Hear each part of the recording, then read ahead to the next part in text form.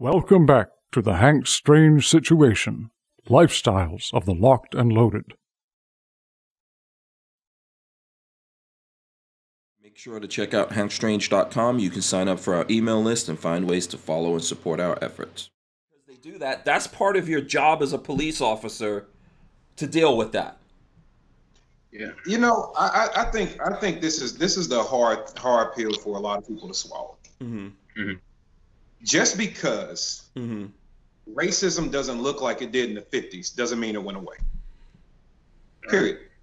Now, I think where a lot of people get frustrated is you have certain media outlets, certain famous personalities that seem to drive it in a way like you can't go outside and go get your mail without being shot, right? And they make it so extreme to where it's like, all right, man, if you're on the other end of that, you're digesting that, you're like, dude, really? Yeah, or I don't know who said, I can't remember who said it. I don't know if it was LeBron, but someone said we're just being hunted every day. Yeah, LeBron said we're being hunted every day. And, you know, my only response to LeBron, and I like LeBron James, that's like my dude. My response to him is, I'm not, bro. Yeah. I'm not. You know what I mean? And and even if I was, guess what? Well, your prey has teeth. Damn it, and we're gonna leave it at that. But I don't believe. I just, you know what? And I'm sorry, Kevin. I think you're making a good point. I don't want to cut it off, but I don't feel, and you guys could tell me whether you do or you don't. I don't feel like we're being hunted every day. I don't. Yeah. To me, it's not an issue of hunted. That's what I mean by things can be extrapolated so much that it just makes me tired of hearing it, right? Mm-hmm. I think on the other side of it, though, because you can have two things can be true, right? Okay. But then because of that frustration or that oversaturation, you know, like especially when people get up there and just say things that are outlandishly, just a bit of a push. At the same time, it does not mean that there aren't factual things that are occurring. Has anybody stopped to think maybe to themselves, A, why was he so comfortable doing what he was doing on camera? Maybe. Could be a lot of reasons. But can you say that he didn't value the life up under him? Maybe he did or did not value him because he was black. I think people need to stop telling other people how to feel when they have life experiences different than yours. You don't know what it was like for me dealing with cops when I grew up. I've had police officers 3 times point guns at me. 3 times. 3. You know what? They were all black. None of them were white. They were all black. But I'm still able to say firsthand that there are not only black officers who, I mean, I'm talking about having personal conversations, will tell you they don't value the black community, period. They will tell you that. Oh, right? For sure. And there are other people that because they don't understand, they don't have empathy. Because they don't understand, they take everything you do as a sign of aggression. And it's not. It's just the way we talk, man. Calm down. You know, so it's a lot of education to be there, but you can't tell people that there aren't some factual truths to this thing, and stop telling people that systems won't cover up when anybody is murdered, right? But even when black men are murdered, look at Ahmaud Arbery, right? Like, look at that situation. That was horrible. And people want to say, oh, take race out of it. We can have a discussion where I say, I feel it's racist. You say, I don't feel it was racist. But do we both agree it was wrong? As long as we both come to that, I'm cool. It doesn't matter how you feel, how I feel. Do we agree that that man should be alive? So stop telling people that they aren't allowed to have a feeling about something. And this would be the exact same community that then turns around and tells people, well, all gun control is racist. Well, then as soon as I say, well, the white dude that just passed that gun law, like President Trump, hey, well, I thought all gun control was racist and is a system of the oppressors. Does that make him racist? Everything's not about race, dude. And like, come on, man. Like, let's really be able to have a conversation about that. So I think that if you value your fellow Americans, I get that we're frustrated with the race baiters, like the true race baiter. I get that we're frustrated with those people. I totally get and understand. At the same time, if you trust, and I'm not saying I'm the guy that can call out, I'm not saying that at all. But if you can trust my word, if you agree with me on 80% of the things I say, why would I say that with you denounce me? Yeah. How come you can't value my opinion and feelings about that just as much as you value them about gun control is a problem? Everybody needs gun education. Historical lessons when I provide them. When you said earlier, Hank, how about we talk from our generational experience to their generational experience, right? Well, look, man, I can tell you firsthand. Our police chief, right? And I'm using chief because you set a tone. We had a police chief here named Chief Mokwa, Joseph Mokwa. Joseph Mokwa, this was not a rumor. This was factual. Joseph Mokwa was a detective at one time, and Mokwa would jump out, take your dope, right? Which he should have just arrested you for. But he would take your dope, take your money from the dice game, okay? Then charge you percentages off your pack, and will come and collect. He was known for doing that. And he became the police chief? Police chief of one of the major metropolitan cities in this country. Well, if you're the chief and you came up through the ranks like that, who's your command staff? Because you get to appoint them. What directives have you given your command staff to flow down to the officers?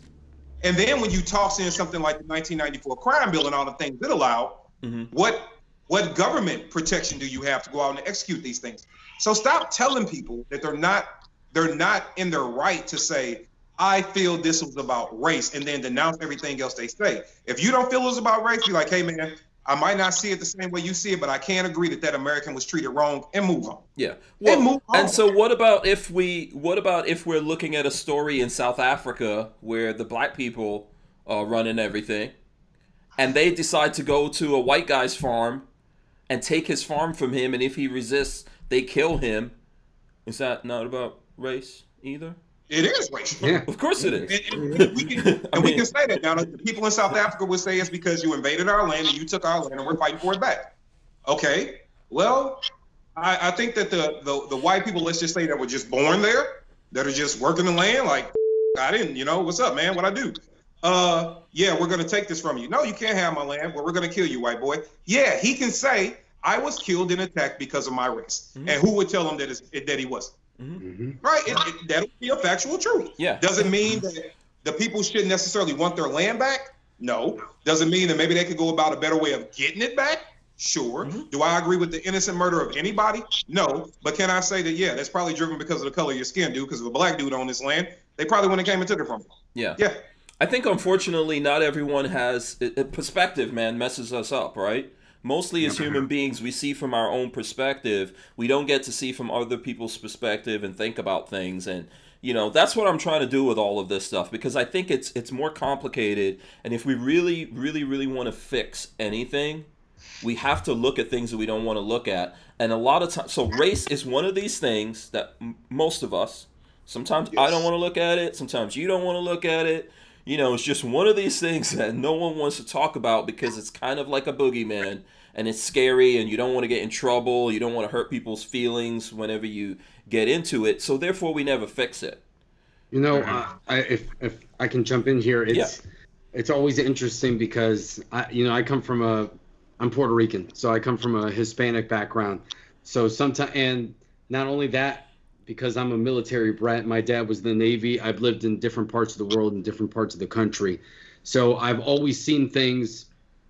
Race has always been really interesting for me because, in Puerto Rico, everybody looks, Hispanic people all look totally different. A lot of people think that Hispanic people or Puerto Rican people, you're brown, you're like more tan skin or whatever. But there's blonde hair, blue-eyed Puerto Ricans out there. My dad is darker skinned than I am. I've got green eyes. I'm a little lighter complexion. My brother looks a little bit different. So, it's a little bit different from our perspective, especially, Puerto Rico is part of the United States. But when you come to the mainland, you see and you hear about the history of obviously everything that's happened, especially primarily between white and black people. And as a Hispanic, you kind of get both perspectives. It's like on the outside looking in. And, that's what really makes it interesting because sometimes you get co-opted by one side or the other. And I know that's one of the struggles that I've found with that when it's convenient, sometimes one side likes to take you and claim you. Oh, you're Hispanic. We're going to take you today because it's convenient for us. And, we're going to take you there. And then other times it's like, oh, well, you're like a light-skinned Hispanic, so you don't count. So you're there with the white dude. So I've always seen that. So race does mean something to me. I've seen the differences. I've seen how people from any race can use that against you or try to prop you up and say that you're a victim just because you're not white. or for whatever reason. Yeah. So it's always crazy. And living around the world, I also see how different countries look at race in totally different perspectives than the United States. But how some of them have the same problems that we do. Like the Asians, they're all racist towards one another. You know, Japanese people, Koreans, and Chinese people, they hate each other. And from our perspective, we would probably say, well, that would be like Europeans hating one another. You know, they're all the same race. How can that be? Race is Because a human sometimes it has condition, man. Yeah, it has nothing to do with that. Sometimes it's just as simple of that dude has stuff that you don't have, and I want to take it from them, and I don't like them because of it. Yeah. I know this is going to sound real crazy, but it reminds me of an episode of Rick and Morty, which I don't know if everyone has seen Rick and Morty. But literally, there's these aliens, they're all blue, right? All the aliens are blue. But there's a part of it where they realize that some of them have like extended nipples, you know, and then some of them have like, there's a different kind of nipple that they have, and they have a race war over the nipples. So as ridiculous as that sounds, if that happened to us, if we were all blue, we would find a reason, well, like this guy has a little white stripe and he thinks he's better than me. You know, well, I mean, no matter what, this is what we would do to each other because it's our crazy human condition. Well, look at the fights that people get into over AKs and ARs or 1911s and Glocks. And some people get really pissed off about it. Yeah. So if we can get that angry about such trivial things like that, of course, big issues we're going to kill each other about. Yeah. So, but at the end of the day, if we want to make... See, I think what a lot of this has to do is with time. We can't get rid of all the issues that human beings have. But we have time and we can make things better, right? And I think, you know, over time in America, things are getting better. Maybe if you go to some other countries around the world, you'll see that they deal with this in some ways better. No one's got a 100% cure for this. But in time here, we can make these things better if we actually sit down, talk about all of this, figure it out, and then hold each other to the standards, right? But it can't be convenient, right? This is the thing that, like, some people want to flip in and out of this for convenience, you know, and I think that's what's the thing. So now here, I just want to bring it back to the whole conversation, which, Kevin, like I said, we've had this before about, you know, policing in America, right? Let's have that conversation again. With all of this happening, it's not just, it's happening over and over again in America in lots of different ways. What do you guys think is the solution for this? For me, I think a full reset needs to happen. What do you guys think? Can I say something? And this is a question for Hank, you, and KD, especially KD, just because he was in law enforcement. The blue code. Do you know what I mean as far as the blue code, KD? Are you talking about the thin blue line? Brotherhood. Yeah. Okay. The brotherhood. It's the same thing as the G code on the street. It's right. Yep.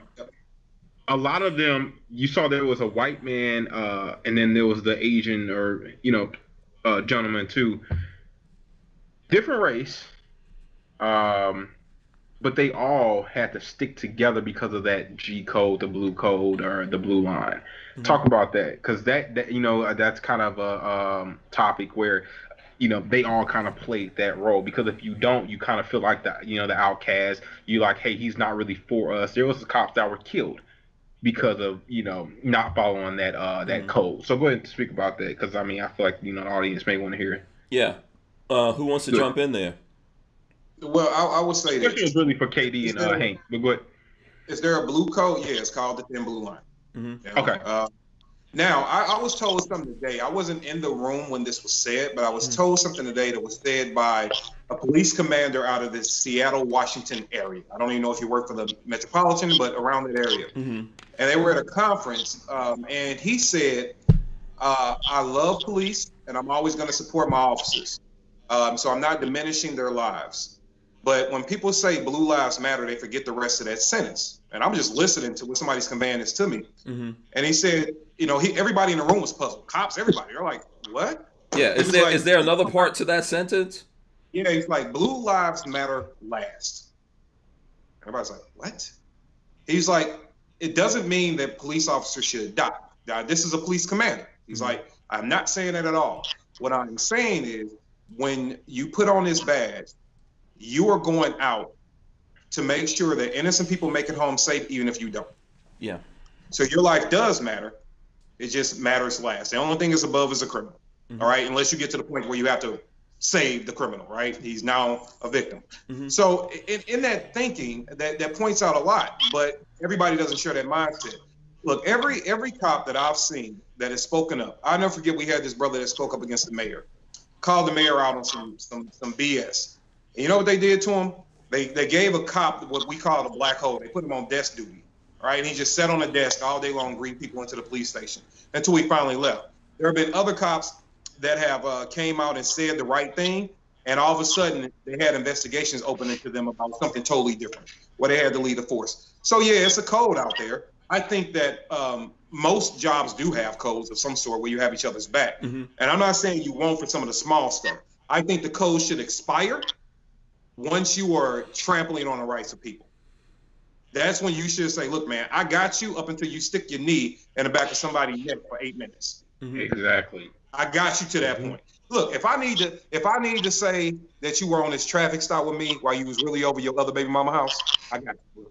I got you. If I need to cover for you because you ran code through a red light, caused a minor traffic accident, and you know you weren't supposed to be pursuing, but the car got away, nobody was seriously hurt, I got you. I mean, that stuff is real, right? Have your boy back. I'm not saying don't do that. Right. But when you get to the point to, hey, yo, I'm going to keep it quiet if you murder somebody, and I'm not going to stop it, you passed. You went too far. You went too far. Make sure to check out hankstrange.com. You can sign up for our email list and find ways to follow and support our efforts.